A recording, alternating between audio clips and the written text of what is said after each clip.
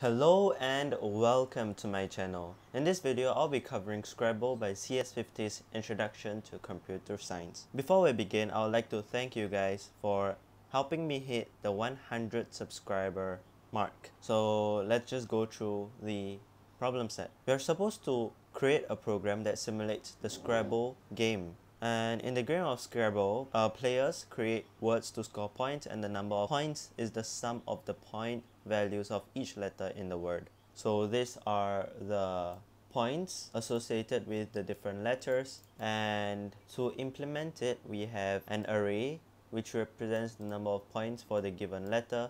So the first letter of the alphabet, A, is representing 1 point, B, the second alphabet, is 3 points, C, 3 points, and so on and so forth. So let's get started, yeah? Going through the code, the first few lines are the libraries that we have to include for the various functions we're using, and this is the array, which is the points associated to each letter of the alphabet, and this is the function prototype of the function that we are going to implement later on. This is prompting the two players to input their word, and here we call the compute score function, which will compute the sum of the point values of each letter in the word entered by the various players, which will be stored in this variable here. So the first step here is to complete the compute score function. Okay, so let's get started. So we are taking in the word given by player 1, for example, and then we'll have to decipher and get the individual letters in the word and find the associated points to the letters and add the sums together. So it seems that we would have to use a for loop to index into every single character in the character array. So a string is nothing but a character array. So first, to look through the individual letters, we'll have to find the number of letters so that we can find how many loops that we'll have to make. So to find the number of letters in this string, we can just use string length and word, which is passed into this function. Alright, and then we can store it into the length variable. So far, pretty simple. And then we will have to create a for loop whereby we loop through the string given by the user, the word given by the user, and let's create a loop into I equals to 0, I less than length, I plus plus. Let's loop through individual letters in the word to find the sum. So how can we do it? The points associated with each letter can be indexed by points 0 for A, 1 for B, 2 for C, and so on.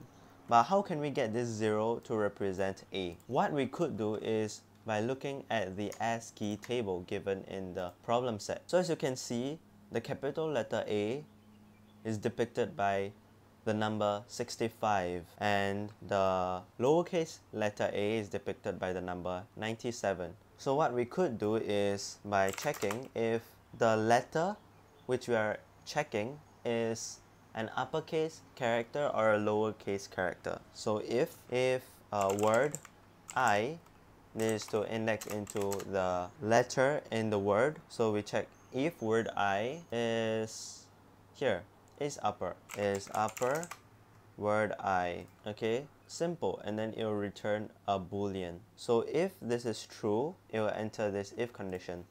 So in this if condition, what we want to write is the total points equals to, now we check points, this to get the point that is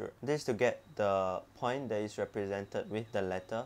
And what we could do is we get the letter here, okay, minus with the number A, capital A, which is 65.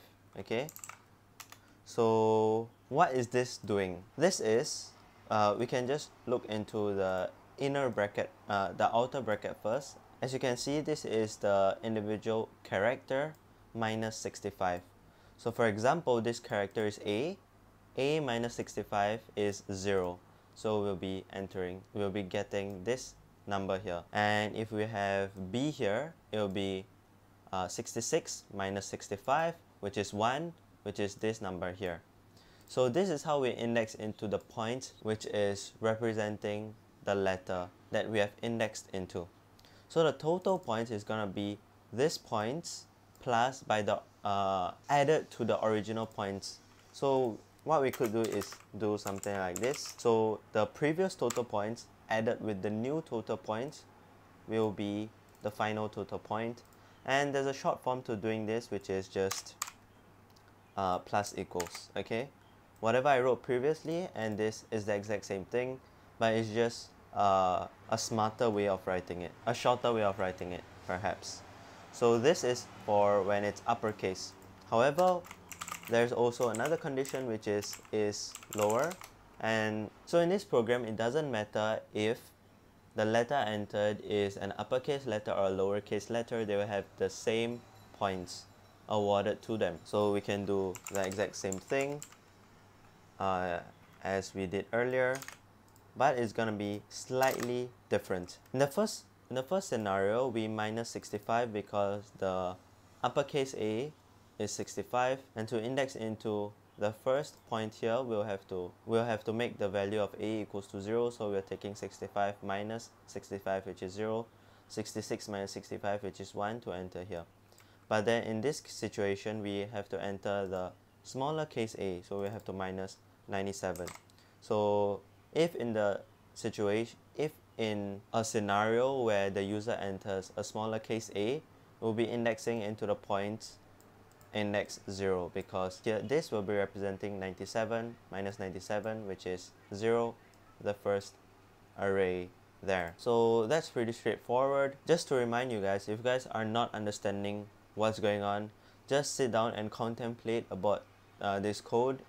If even after that you don't seem to understand, comment down below and I'll try my best to help you guys out. Yeah, comment down below and I'll be sure to reply to every one of your comments as much as possible. So we have the uppercase and the lowercase, but there's one other condition that we forgot to add. Characters that are not letters should be given 0 points, and uppercase and lowercase letters should be given the same point values. So we have implemented the second portion of this sentence, but we haven't implemented the first portion, which is characters that are not letters should be given 0 points.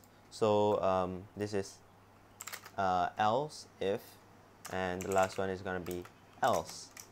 So else, if it's not a character which is a letter, we'll just do nothing. Alright, if we are doing nothing, we don't really have to add this in here. Yeah, that's about it actually. Let's try to run this program and see if it works.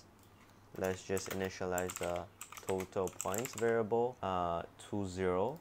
Okay, if we don't initialize it to 0, there will be a problem because we don't know what to add to these points.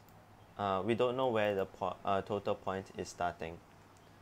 Okay, now let's try to run this program. Cd Scrabble, make Scrabble, probably some errors, yep, semicolons, and yeah, make Scrabble. Okay, so yeah, there's another part to this problem, which is to print the winner. Okay, so and also this compute score function is returning the total points to be stored in these two variables, so I'll have to return total points at the end of this function, and afterwards we check who scored more points. So if score 1 is more than score 2, then what we do is player 1 wins. Awesome. Else if 2 wins. Alright, and in the last case it's else printf tie. Awesome. Let me just add in a \n at the very end just to make it look a little neat. Okay, so now it should be working. Okay, makes Scrabble works. Scrabble. Let's try Let's try some of the examples they gave. Question,